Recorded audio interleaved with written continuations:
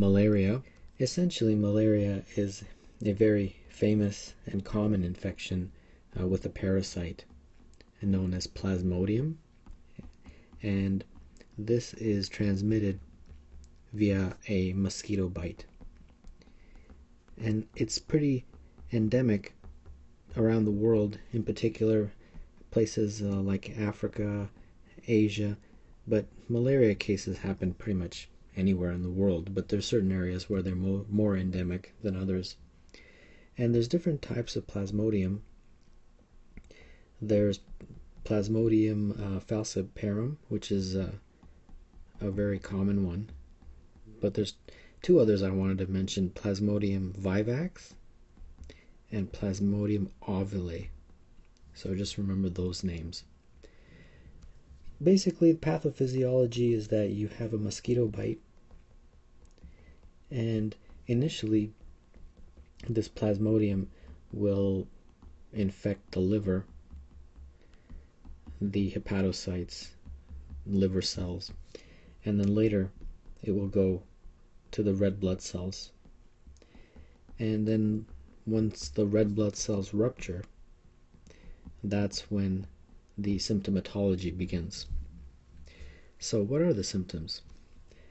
Well, symptoms of malaria initially involve fever, chills, and sweating, profuse sweating.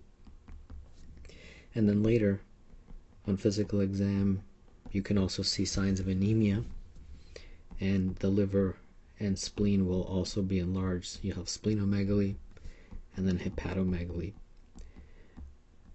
And then because the liver is involved, you will also see jaundice in the patient, icterus, things like that, signs of jaundice.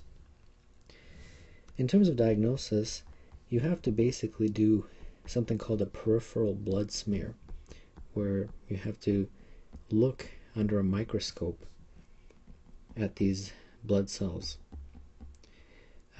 And when you look under a microscope, you will see a very classic finding, because what you're trying to see is basically the parasite. And they're describing it as a ring form, because that's what you see. You see these areas on the peripheral blood smear that kind of look like rings. This type of a shape kind of looks like a ring, so that's what you'll see on the peripheral blood smear. In terms of treatment, there's many medications for malaria, but I'll give you some of the more common ones. For Plasmodium falciparum, atovaquone is one of the more common medications, but if you're in an area that's chloroquine sensitive, then of course you would give chloroquine, which is also a very common malaria drug.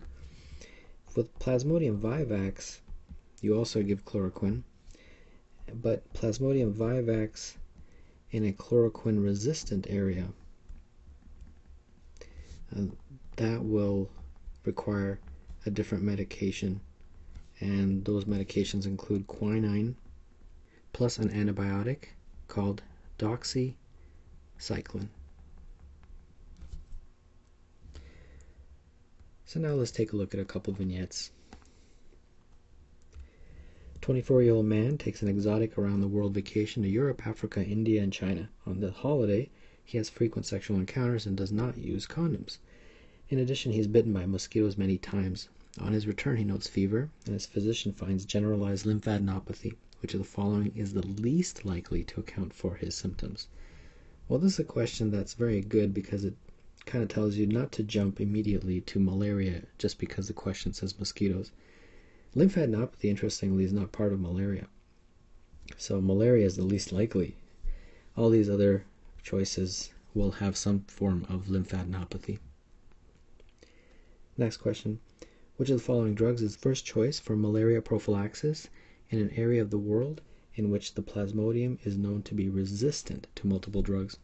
Well, when you have resistance, some of the choices include quinine and doxycycline. So doxycycline is one of the choices, choice B. Chloroquine or hydroxychloroquine is given when you have chloroquine sensitive areas of the world. And finally, 30-year-old woman recently back from a photographic safari trip to Tanzania presents with headache, fever, temperature spikes of 40 Celsius, scleral icterus as well. Physical exam reveals tender hepatosplenomegaly.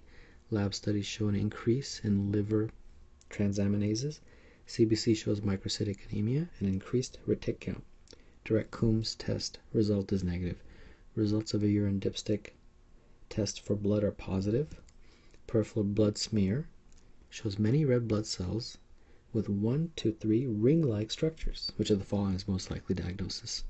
Well, it's a perfect clinical vignette to describe malaria, and that would be choice E, Plasmodium falciparum malaria.